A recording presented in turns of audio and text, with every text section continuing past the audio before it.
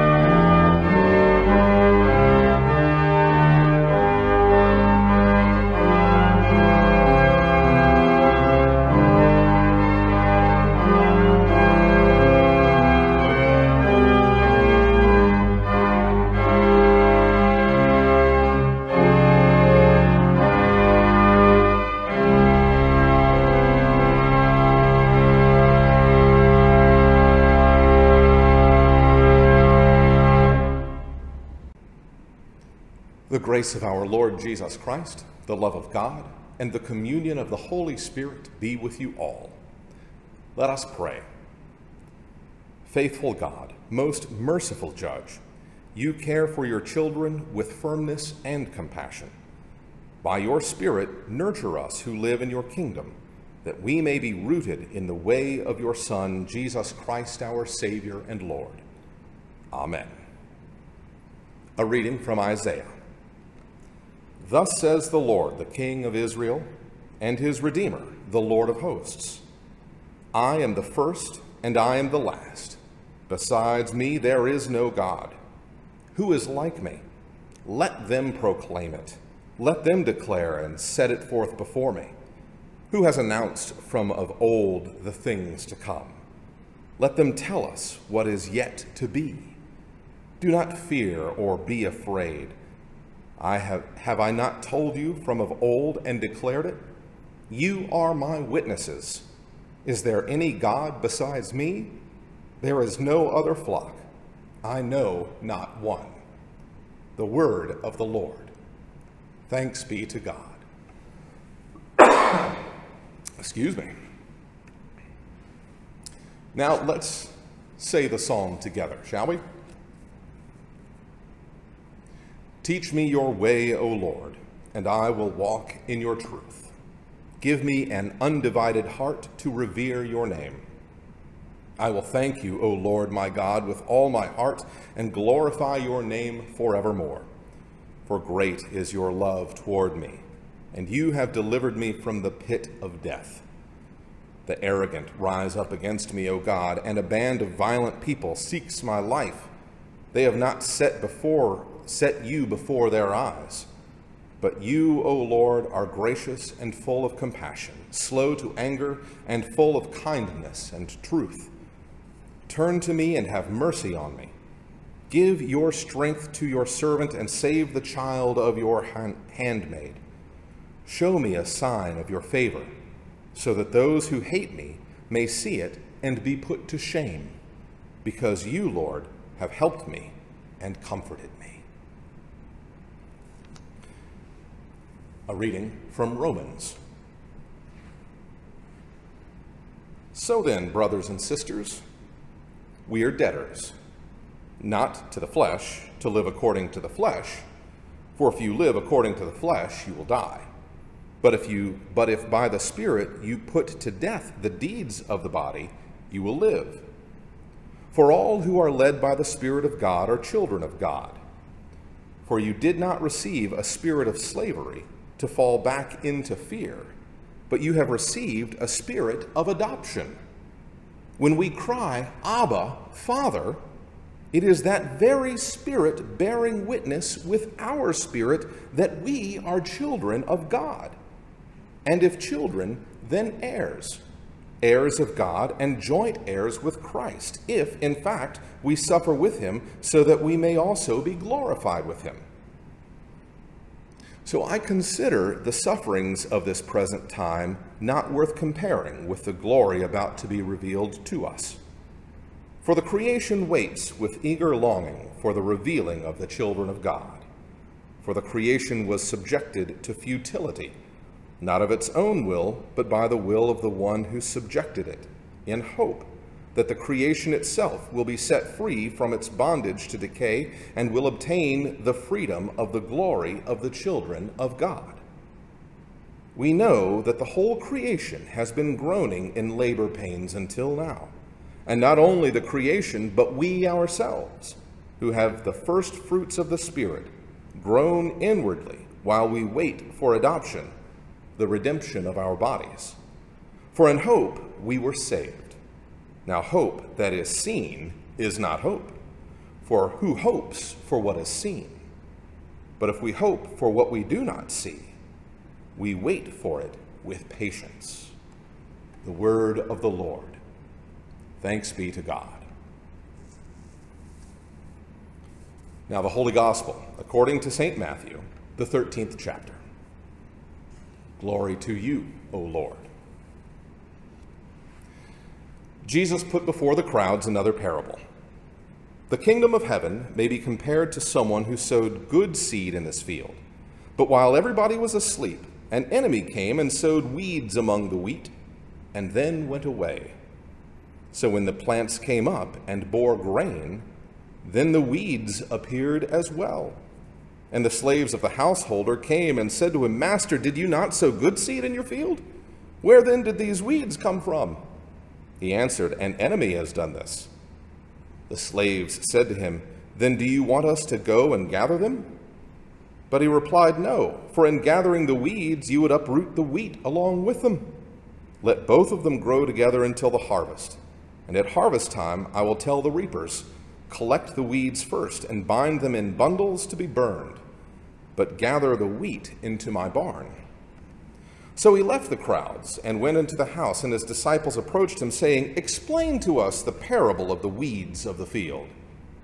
And he answered, The one who sows the good seed is the Son of Man. The field is the world, and the good seed are the children of the kingdom. The weeds are the children of the evil one, and the enemy who sowed them is the devil. The harvest is the end of the age, and the reapers are the angels. Just as the weeds are collected and burned up with fire, so will it be at the end of the age. The Son of Man will send his angels, and they will collect out of his kingdom all causes of sin and all evildoers, and they will throw them into the furnace of fire, where there will be weeping and gnashing of teeth. Then the righteous will shine like the sun in the kingdom of their Father. Let anyone with ears listen. The gospel of the Lord. Praise to you, O Christ. Grace be unto you and peace from God our Father and our Lord and Savior Jesus Christ. Amen. All right, do you remember last week? And I said we have this tendency when we hear parables of Jesus to create categories, and then we put people in those categories that correlate to the parable, and we make sure that the category that we're in is the good category, and then we let everybody else kind of fall in and fill in the gaps wherever we think they would be naturally going, the category they'd naturally be fitting into. Do you remember that? Okay, here's another great example of that, right? This is one of those really, really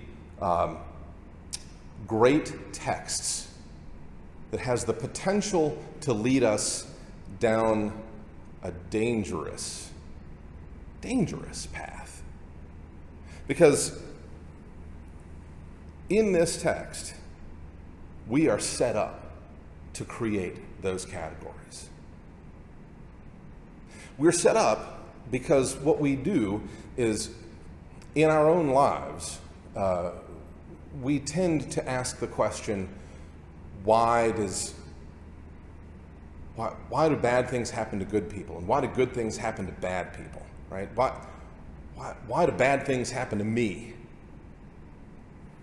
The question really we ought to be asking, and this is going to come back around, okay? The question we ought to be asking is, why do good things happen at all?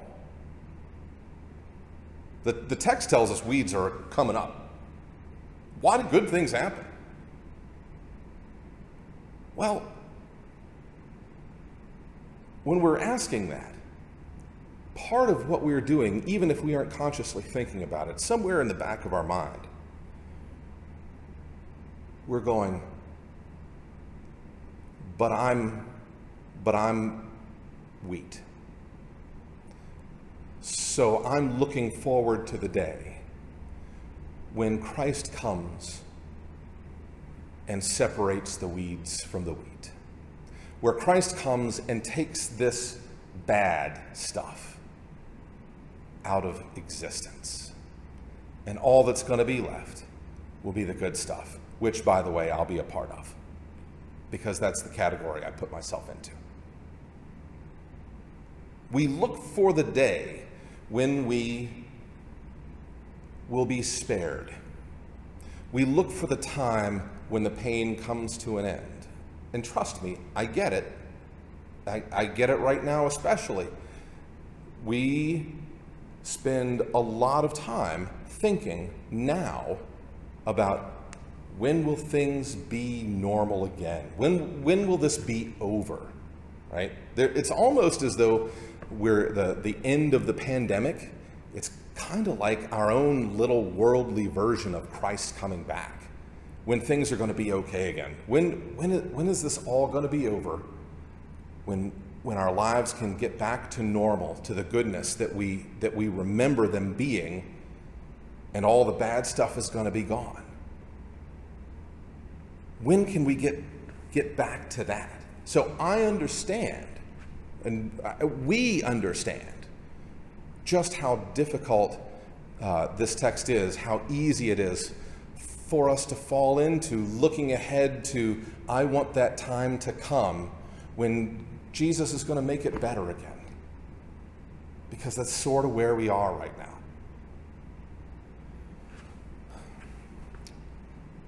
But I want you to pump the brakes on that a little bit. And I want you, particularly on the categories stuff, and I want Jesus to come to make it all better for me, or for us who are in the category of the wheat. And I want you to remember what I said to you last week, that those categories are dangerous because the danger is we lump people into them, and that's where we think they belong, and that's where we think they stay. And I said the reality is we bounce back and forth. We are all over the place. And that's why God is wasteful, generous, with mercy and grace.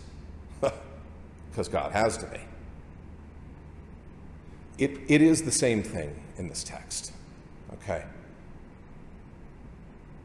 Some days we are weeds, and some days we are wheat. And that is the case for every single human being on earth. And if you doubt me, I'm gonna tell you a quick story. I'll try to make it a quick story, right? So there was a gentleman, his name was Fritz Hober, and he lived in Germany in the early 1900s. And one of the things that Fritz figured out how to do was he figured out how to make ammonia from the air we breathe. And in doing that, it led to the development of fertilizers, right? Cheap, easily accessible, easy to produce fertilizers. His discovery literally helped to feed millions, billions of people. Wheat. Right there. And he is in the wheat category. But one of the things that happened was that he also developed a way in World War I to blow chlorine gas on enemies. And the man who had developed a way to feed billions also developed a way to kill millions. Fritz Hober died before he learned that another of his creations, Zyklon B, was an effective rat poison, helped to control the pest population. He died before learning that Zyklon B was one of the preferred gases in Nazi gas chambers. And Fritz Hober was a Jew.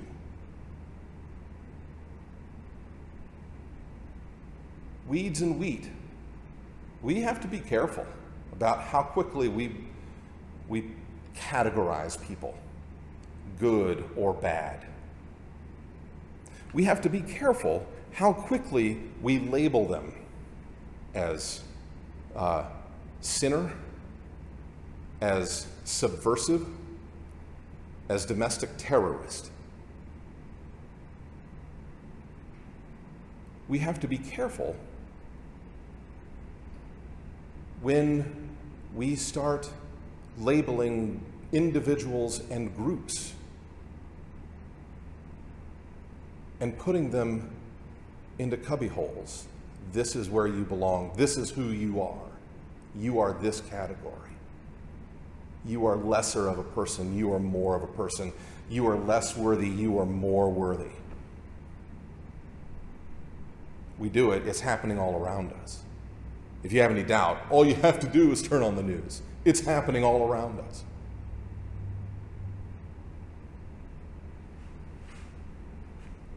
We read this parable, and we think this parable is about the weeds that the devil has planted.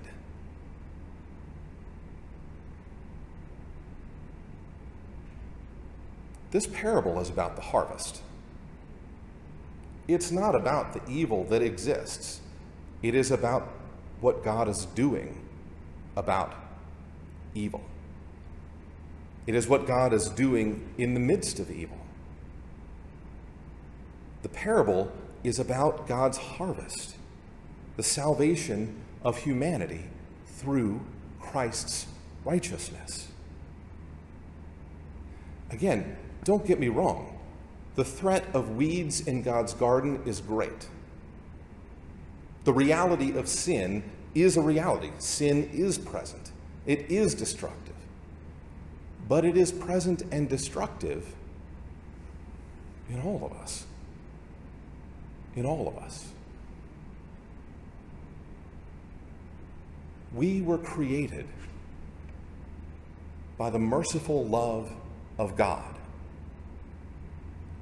We were not created to be condemned, but to be saved. For it would have profited us nothing to be born had we not also been redeemed. Sound any bit vaguely familiar? God sees in us the weeds and the wheat. It is why on Sunday morning before worship, when I say let's prepare for worship with the order for confession and forgiveness, we do that as an acknowledgement of our own weediness, of our own sinfulness, of our need for God's grace, for God's mercy, for God's harvest, to sort out the sin, the weeds, the evil. For God's Spirit to be at work in our lives, calling us to repentance and to lives of justice and service and compassion in the name of the living Lord.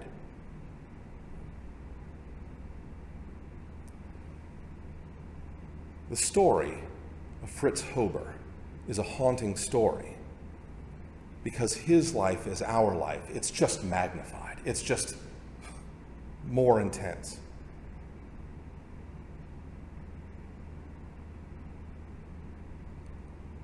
We are grateful for a God who continues to be present with us,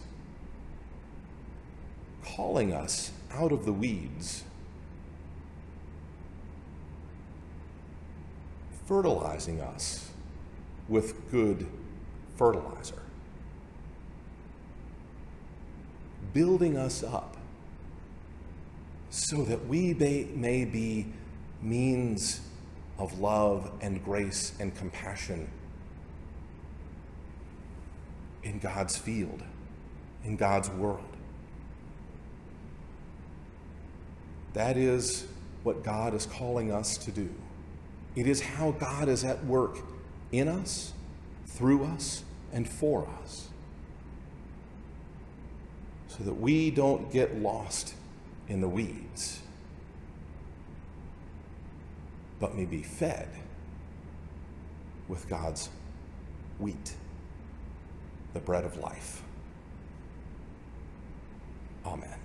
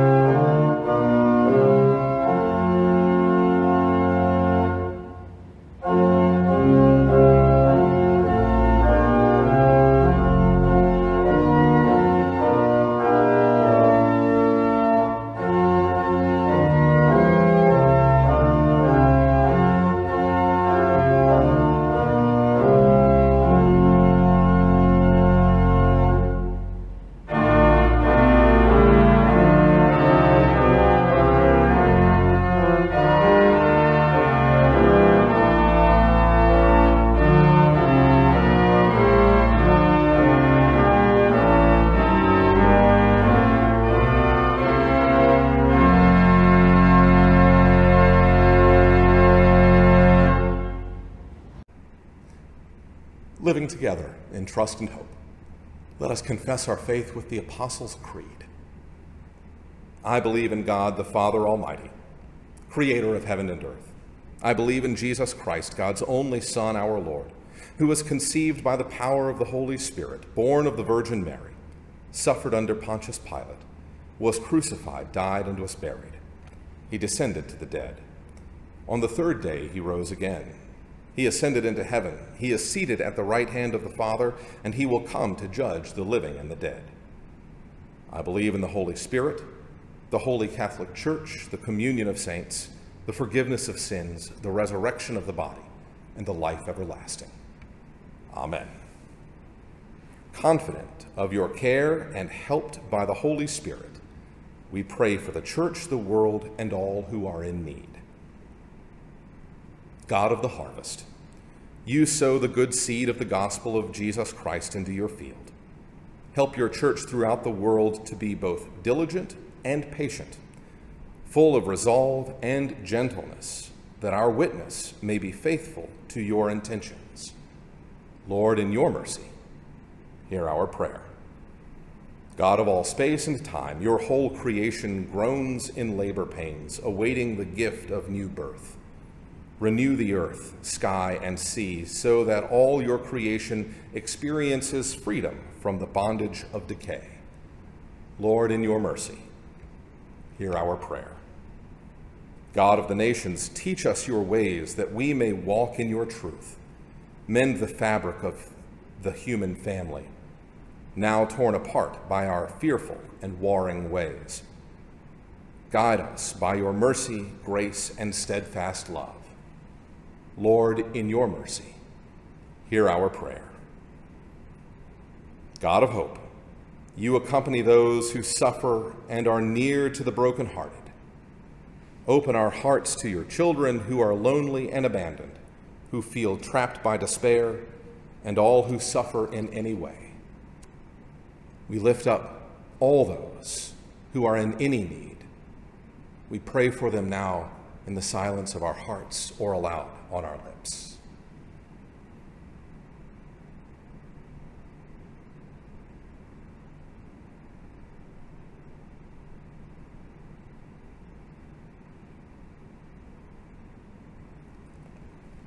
Lord, in your mercy, hear our prayer.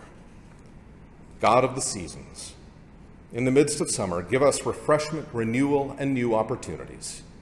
We pray for the safety of those who travel. We pray for those who cannot take the rest they need.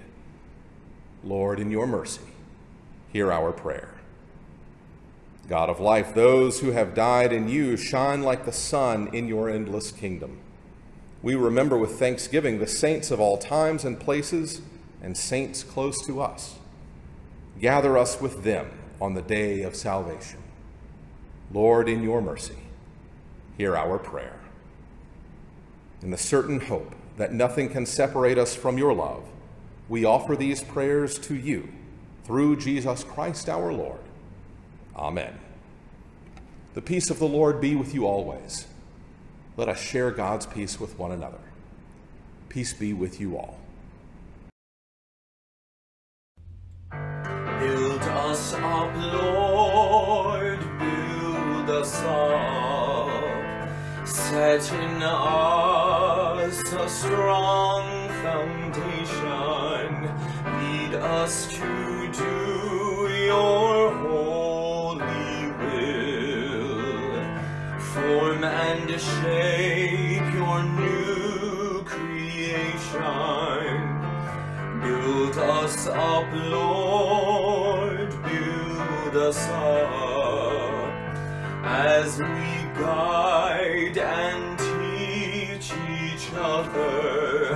Help us to share your love with the world, every sister, every brother.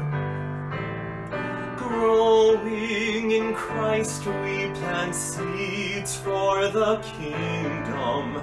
We follow in faith what's begun.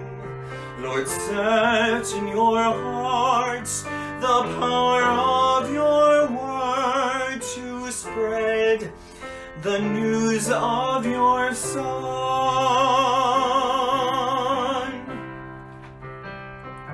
Build us up, Lord, build us up. Let our lives reflect your glory.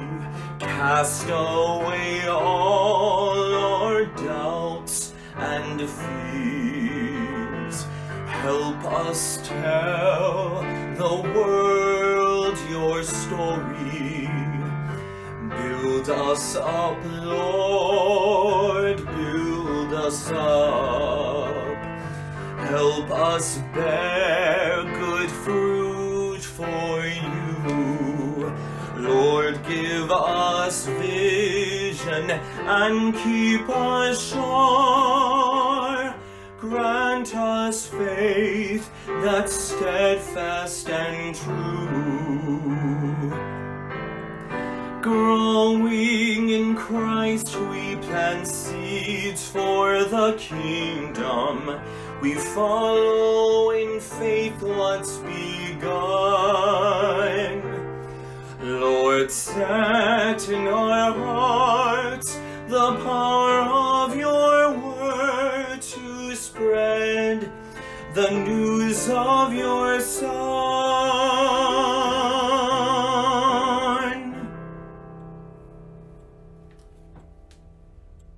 Let us pray. O God of justice and love, we give thanks to you that you illumine our way through life with the words of your Son. Give us the light we need, awaken us to the needs of others, and at the end bring all the world to your feast. Through Jesus Christ, our Savior and Lord, to whom with you and the Holy Spirit be all honor and glory forever. Amen. Lord, remember us in your kingdom and teach us to pray. Our Father, who art in heaven, hallowed be thy name. Thy kingdom come, thy will be done on earth as it is in heaven. Give us this day our daily bread, and forgive us our trespasses as we forgive those who trespass against us. And lead us not into temptation, but deliver us from evil. For thine is the kingdom, and the power, and the glory, forever and ever. Amen. Let us pray. God, our peace and our strength, we pray for our nation and the world as we continue to face uncertainties around coronavirus. Protect the most vulnerable among us, especially all who are currently sick or in isolation. Grant wisdom, patience, and clarity to healthcare workers, especially as their work puts them at great risk. Guide us and our leaders as we consider how best to continue to respond in our families, congregations, workplaces, and communities. Be with us in these days when gathering together as often as we would like is not possible. When we must be apart for reasons of safety, we trust that you surround us with your sheltering wings. Encourage us in connecting as we are able, reaching out to our neighbors in need, and being persistent in prayer. Give us courage to face these days, not with fear, but with compassion, concern, and acts of service, trusting that you abide with us always, through Jesus Christ our Lord. Amen. Neither death nor life, nor angels, nor rulers, nor things present, nor things to come, nor powers, nor height, nor depth, nor anything else in all creation will be able to separate us from the love of God in Christ Jesus. Almighty God, Father, Son, and Holy Spirit, bless you now and forever. Amen.